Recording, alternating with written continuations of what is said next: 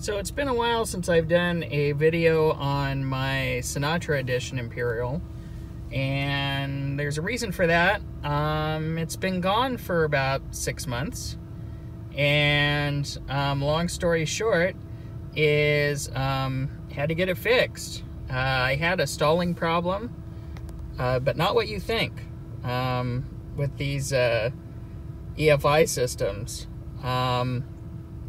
I had as it turned out, it was the pins that went to the computer, the actual connector to the computer.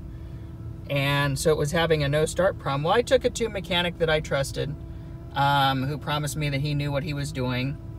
And as it turned out, he didn't.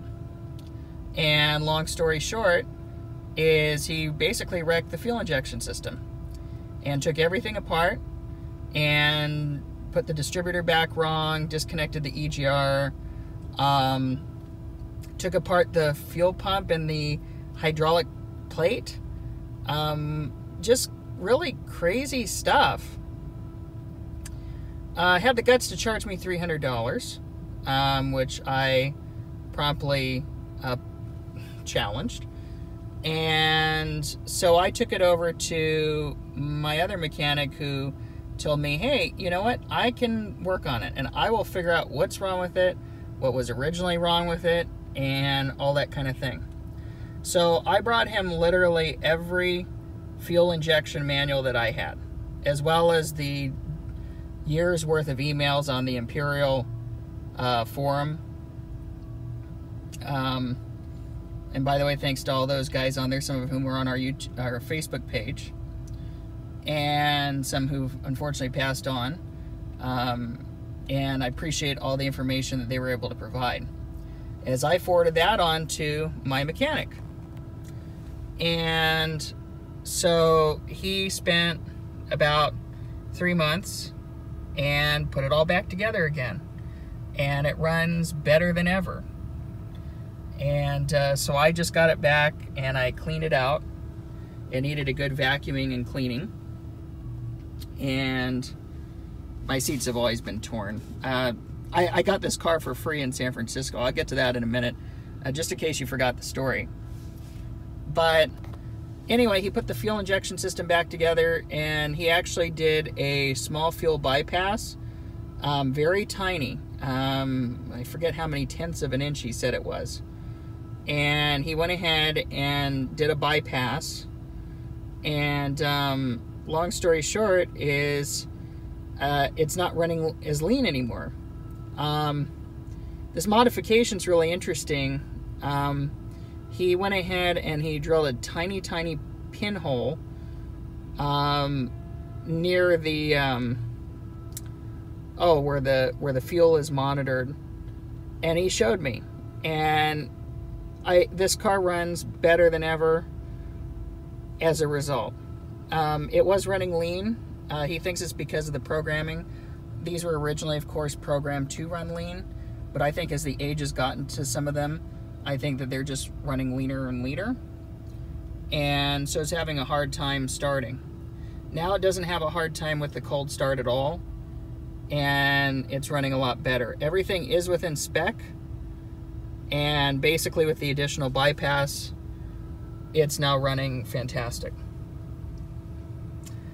These are, of course, very fussy cars, and each one seems to be different. I've had some different issues with this one compared to the white 82 that I have that's fuel injected as well, that we're trying to get to pass emissions right now.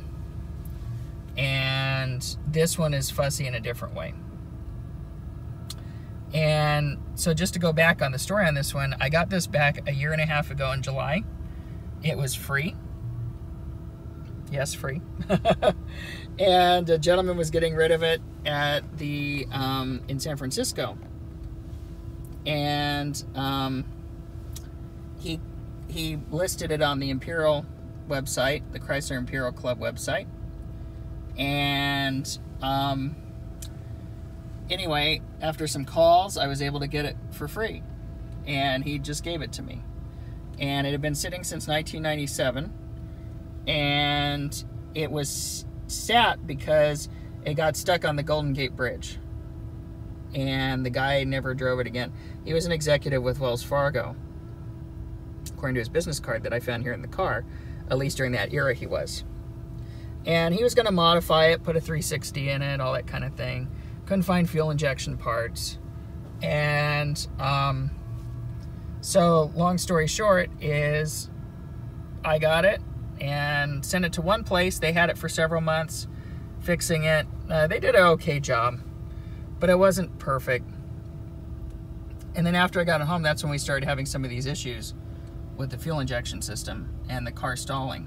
As it turned out, the pins in the connector were no good for the computer. And so that was the problem. That was the original problem. And now it runs fantastic. And everything's functioning well. We're going to take it and do another emissions test. Hopefully we're within spec the next time around.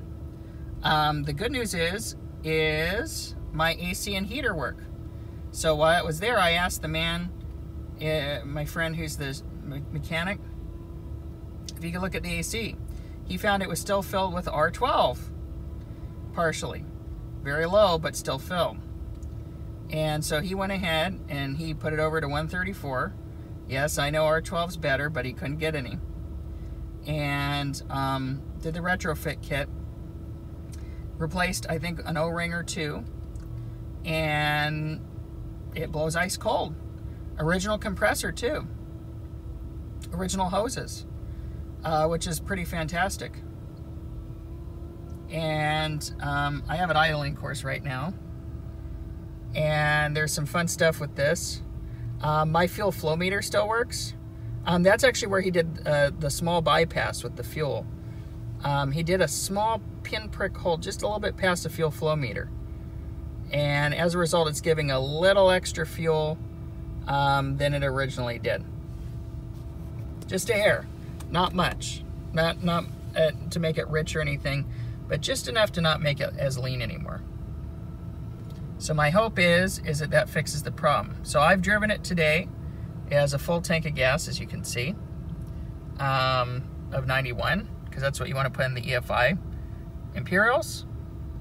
And so here we are. And so I've been driving it, and it drives fantastic. So hopefully tomorrow or the next day, we'll do our emissions test, and hopefully we'll pass well. I still have to get an alignment on it. The last time I took it to get an alignment, it was having the issues with the computer plug, and they had a hard time trying to even drive it around the block. So, but now we seem to be good to go, and so far so good. So I'll take some more videos during the day of the car and the EFI system, and hopefully you'll enjoy them. But of course it is a Sinatra, and people ask me, hey, do you have the cassettes? Yes, those are the original cassettes. Well, not quite, but they are the cassettes that came with the car originally, and the same issues too. I found them on eBay, so I bought all the cassettes to go in there, and then I have my little cassette adapter. I actually replaced the radio. This is not one from 82. This is actually one from 81. And they had these in the 81 Sinatras, and you could get this or the digital one. This is the only one I have that works, so I put it in there for now. When I got the car, it had a weird Kenwood 1993 like radio in it, and it was really bad, and it didn't even work, so I replaced it. And so, but yeah, I have the Sinatra tapes there, and I play them. And I still have to wipe down a few things in the car, the glove box door and the armrests. I'll do that tomorrow morning. But I also shampooed the carpet before I sent it off all those months ago, and it's still nice and clean. I replaced the Sinatra console with one that wasn't all worn out, because someone had left the window partially down when it sat all those years, so a lot of stuff went bad. Like I replaced the climate control, the radio, the bezel, the buttons there, the gauge cluster. I actually have another shift handle here. This one, of course, has the foil that's coming off of it, which can cut your hand open. And I had to replace the door handle a few months ago and all that. But I'll do a little tour tomorrow since it's been a while. And hopefully you enjoyed my little video on the update on the Sinatra Imperial that I got for free. And it's running great. So we'll do a test drive tomorrow video, and hopefully you enjoy it. And these are very, very rare. And I only know of, I think, 2 other Sinatras that are still running the EFI system. This being one of them. So until next time, we'll see you soon.